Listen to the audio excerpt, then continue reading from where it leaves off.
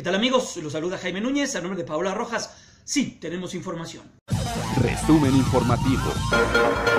Fueron detenidos 6 hombres de origen chino y 4 mexicanos integrantes de una red internacional dedicada al lavado de dinero, ligados al cártel Jalisco Nueva Generación y a otros grupos delictivos. Tenían en su poder $10.500.000. En Ciudad Victoria, Tamaulipas, fueron atacados a balazos las instalaciones principales de la dirigencia estatal del PAN. No hubo heridos. José Antonio Mide escribió en Twitter: ya estará contento López Obrador de lograr que Gómez Urrutia, señalado de robarle $55 millones a trabajadores mineros y haber adquirido la nacionalidad canadiense, llegue por la vía plurinominal de Morena al Senado de la República.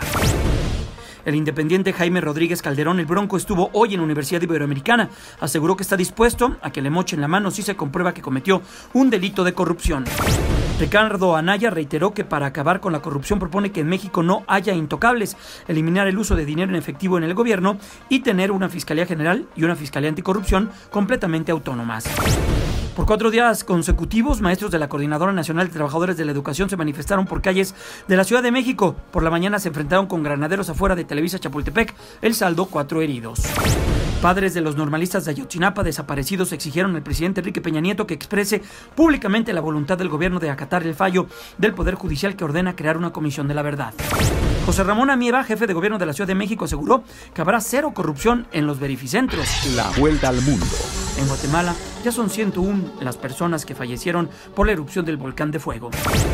México presentó ante la Organización Mundial de Comercio una denuncia contra Estados Unidos por la imposición de aranceles a la importación de acero y aluminio. Hasta aquí con la información, se despide Jaime Núñez a nombre de Paola Rojas. Nos vemos la próxima.